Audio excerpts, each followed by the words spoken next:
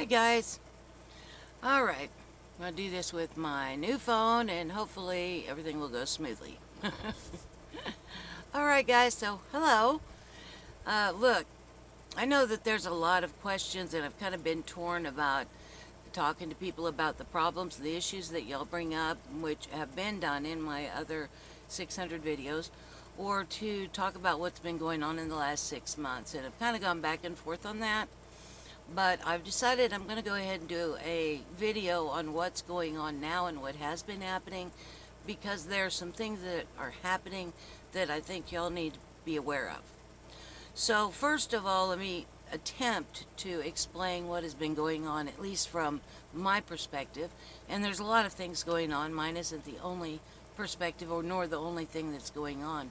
But primarily what I've been working on, with the help of a couple groups that are now on like automatic pilot, continuing the work, but hopefully there is no negative effects on the people that are involved. That's been set up and they're doing really well, and I am very grateful, very grateful to those people, and you guys know who you are. So my thanks again from me and Gaia for the work that you've done over the last year. So then what happened? Alright, there were a lot of things that were put in place. So, I know that you all have heard about people who, I think, that go along ley lines, and they've talked about going to the grid and correcting the grid on the planet. And I've used that word too, because I don't know what else to call it. But let's start from there. Okay, so the reason why, and these lines are true inside of a human body as well. That's what they use for acupressure and acupuncture. And the reason why they have felt or looked like or been translated into lines when they're really not. They're not lines that are still. I never have been. There's nothing on this planet, there's nothing anywhere that's truly still. Everything moves all the time. All the time. That's just a part of who we are and what we are, that it's always changing. Now, when we went into the third dimension is kind of like you take a square of material and you look very closely at that square and you can see the different stitches. Then you go closer and you can see the thread. If you went closer still, you could see thread that was making that thread that you can see. If you went closer still, you could see the whatever it was that they made the thread out of. Let's say it was wool. You could identify strands of wool that were all weaved together in order to make that. Then you could go even closer and you could see cells. You could go even closer and you could see molecules. You could go even closer, you could see atoms. You could go in even closer and closer and closer. It's going to keep going on forever. Okay? So what happens with the third dimension is they took a part of the all that is, and they really went down and looked at it in its, let's say that they went from a dress all the way down to an atomic level. And that's what you're playing with the all that is. In order to do that, they kind of, it's kind of like taking a small little patch, sort of the all that is, and intending all of this energy, all of this looking deep down inside and picking it apart in teeny, teeny, tiny ways. In order to do that, they did what's called, or we did, everyone did what's called fractaling. So there's energy waves. Let's say that there's an energy wave, and in order to really look at that energy wave, then they kind of divided that wave down. And what they did is they divided, and then they divided again, and they divided again, and they divided again, kept on doing that. Break in the first big vibration. And let's say one of the first big vibrations that they broke was there was this wave of vibration, and we're going to call that wave of vibration, and they took it and they divided it into two. One of them was dark, one of them was light. Another one, that was the energy wave, that we would have broken into what's called masculine and feminine. Okay? Those were the big primary divisions that you would be aware of, that you would understand. Then they kept going and kept going and kept going. And the more that they did this, the more that linear time space was needed in order to really fractal these waves down and divide them in. So at one hand, you've got a being like me that on the other side, I take these giant waves of energy, whole as they are, and I use those to like form with each other and make and create these new fantastic things that I make, you make, we all make. The opposite end of that creationary process would be the process that's happening here, is going as small as you can and creating things with those very, very small waves. Okay? This took a long, long, long, long, long time, more than you could even fathom. And it took a lot of brains and a lot of people, and it was really pretty much done for the fun of it. That's why we do things. Now, as I've told you before, the entities that I call humans, long-term humans, mid-range humans even, really enjoy that. This breaking down of these waves. And the more that they broke it down, the more physicality came into play and linear time-space came into play, and that changed over time, even though there's no such thing as time.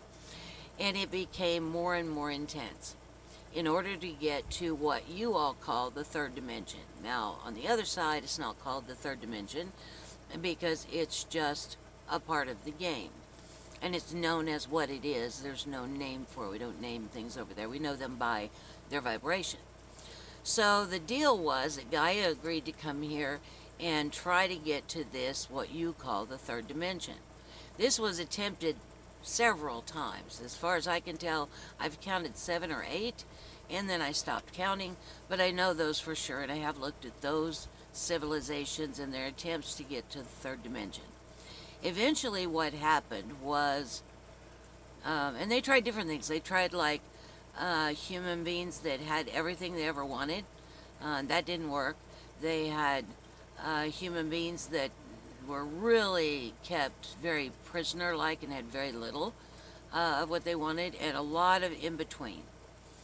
So basically what ended up happening is it took a lot more contrast. It took a lot more institutions in place in order to keep the gods that are here in human form in amnesia. Took a lot more than what anybody expected.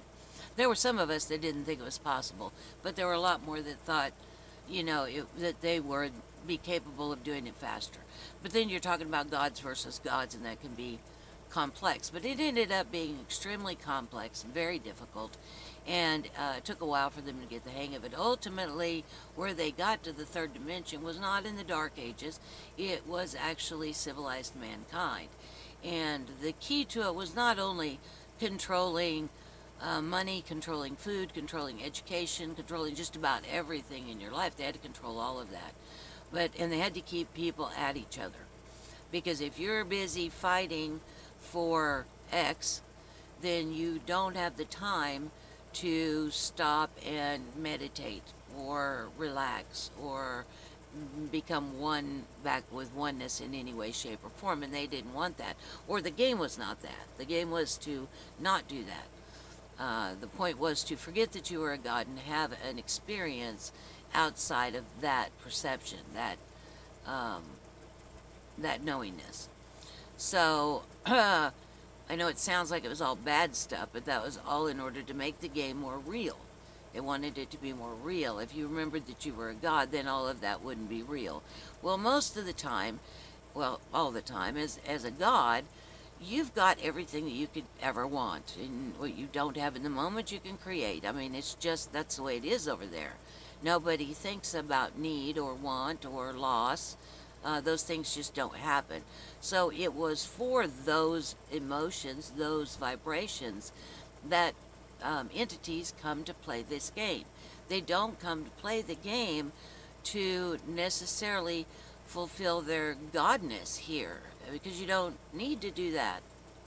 You can do that where we came from.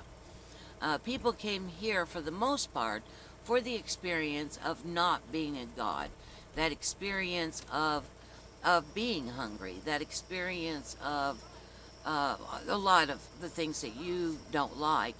Hold on. Honey, could you keep that there and I'll call you? Okay. Thank you, honey. Um, anyway, they came for that experience. It's like I've tried to tell you guys. Um, People that climb to the top of mountains, it's not fun, it's not easy. A lot of people die climbing to the top of Mount Everest, but they do it for the experience. That's what people come here for. They come for the experience. And it's a really intense experience. It really is. It's a heck of a ride. Whenever you get done and you're on the other side, there is a lot of hoopla about having had this experience. There's a lot of communication back and forth about it. Okay. So, back to what I was doing. All right, so we're back to fractaling these waves of vibrations. They're not lines, because lines are, they're not really waves either, but that's closer than a line, because a line is very start to finish. It's very, well, in a line. And these energies are moving all the time, moving all the time.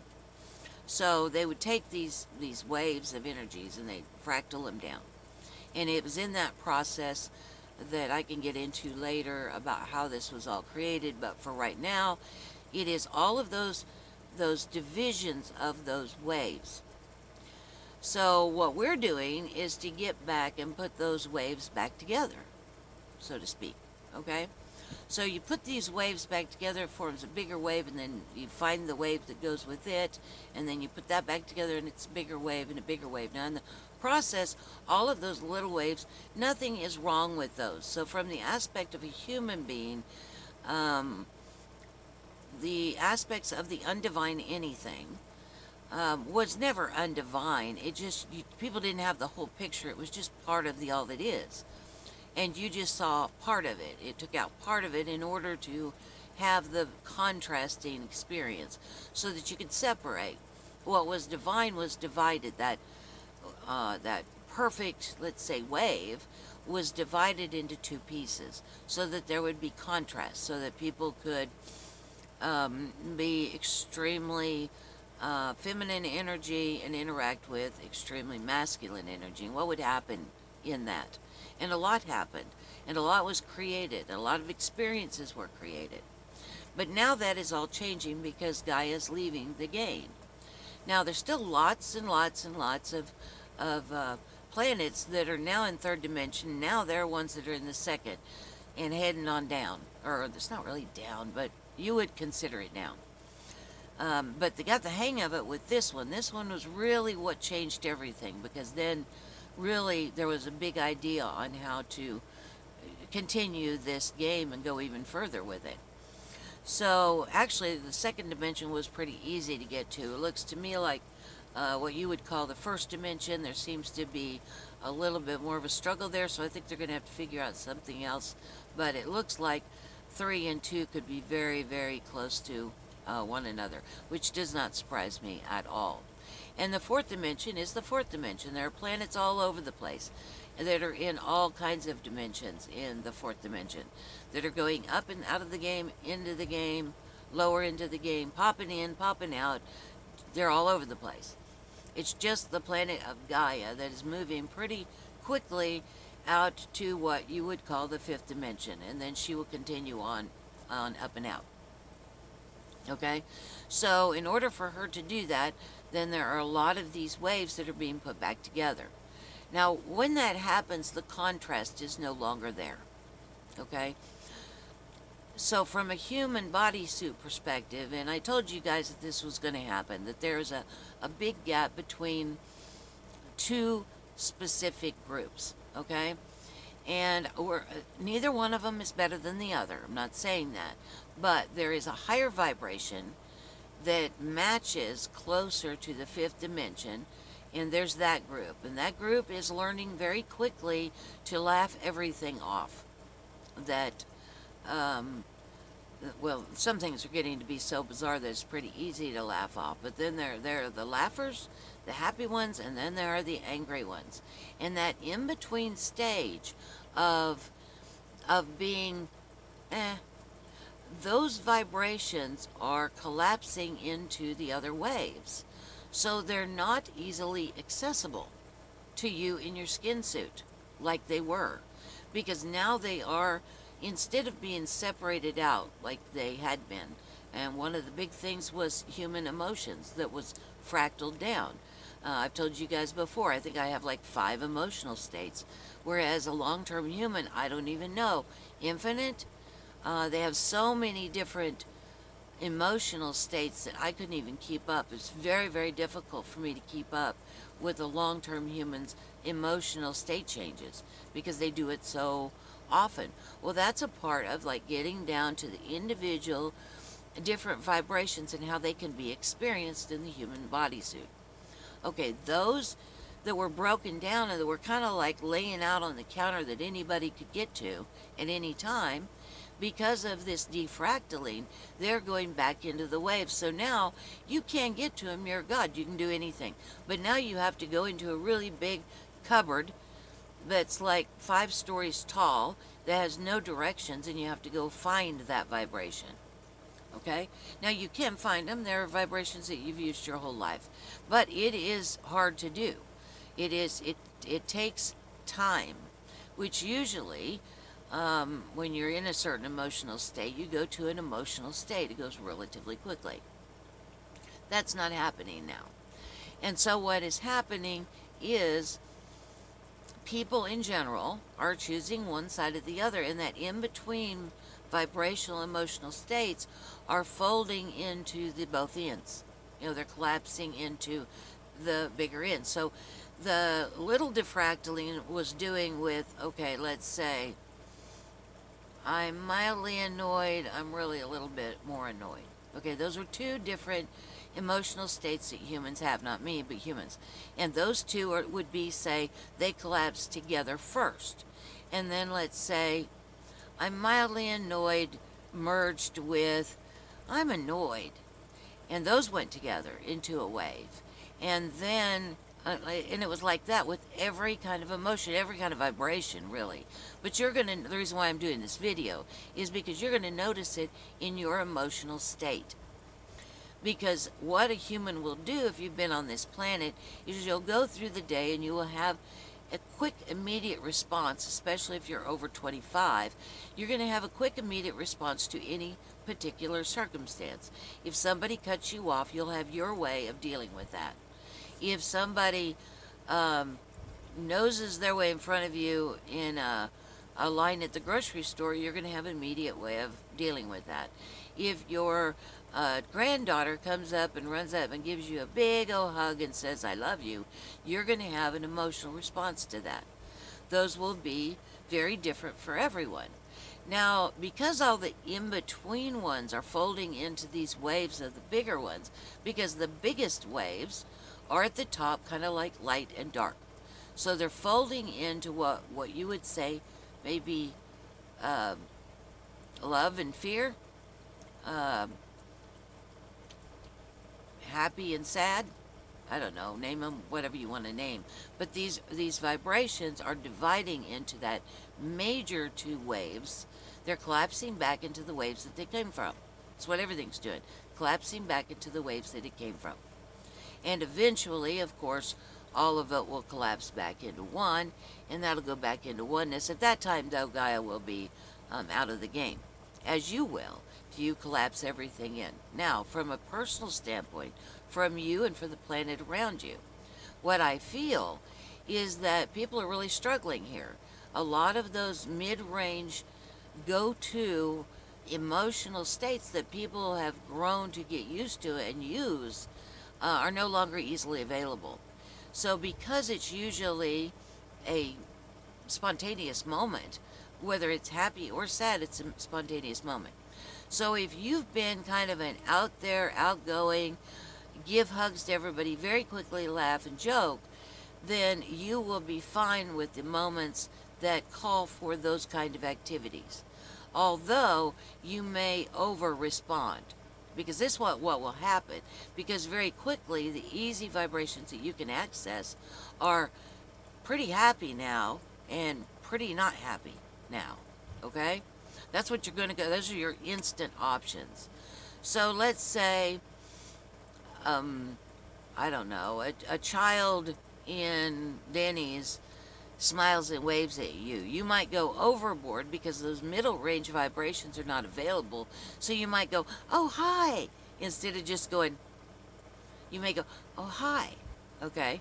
Do you get what I'm saying? So your responses, and the same thing can be true in a negative way. So let's say somebody cuts you off. Instead of frowning and just going, that one's not available anymore, so you've got an option. You can either blow it off and go to the happy phase and go, oh, I hope they have a better day now, and smile through it, or you can bounce to the lower side and you can be very angry. And what I'm seeing is these in-between fractals of energy that are emotion-based. That's the vibrations that you go to whenever you have an emotional response to something. That they're disappearing so much that I'm seeing people overreacting. So my guess is, although I just read people, I don't watch the news or anything, is that there's going to be a lot of talk of, I would say, a really big insurgence of, or in whatever, a lot more of bipolar people, supposedly. Probably a lot of people losing it over stupid stuff, a lot more than normal. I would say probably a lot of people thinking that people are on drugs that they're not. Because if you're in a mid-range regular person and you're just kind of going through life, what you're going to do is you're probably going to go to the closest end. So if you have an event that's happy, you'll go to the closest vibration available. And that will probably be happier than is appropriate for the circumstance. I don't think, for the most part, many people are going to say anything about that, about you being overly happy, but they might, especially if it's at work. Then if it's a negative response, then people are going to the closest vibration on the negative side of into the negative wave of emotional response. And this will mean that they're overreacting to something that they perceive as negative.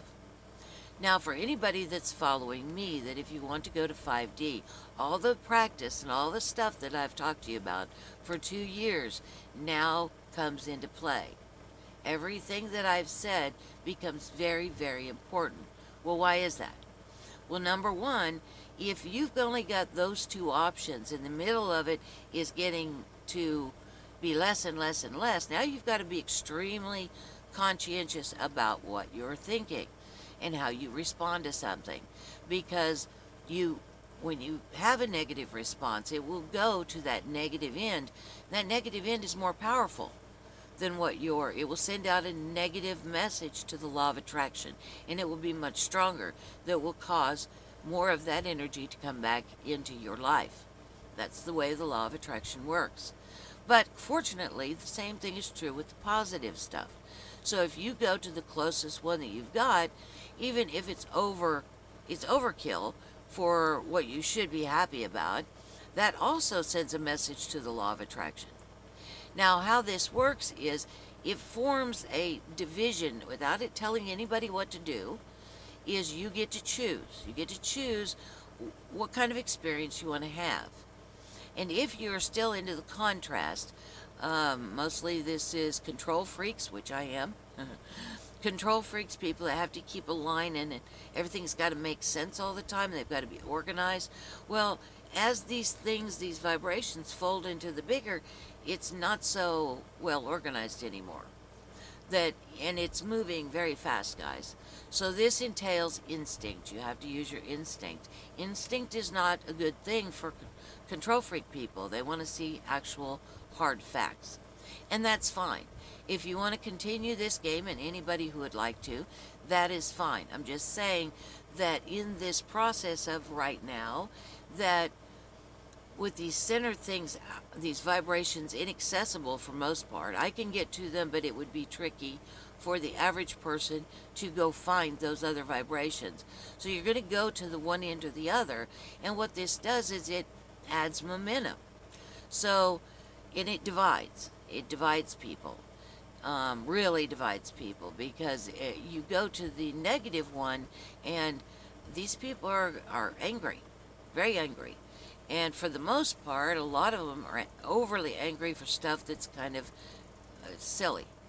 And a part of them knows that, but they can't access anything else, and that's all they know to do. So they go to the anger, sends a law of attraction message, they want more of the same.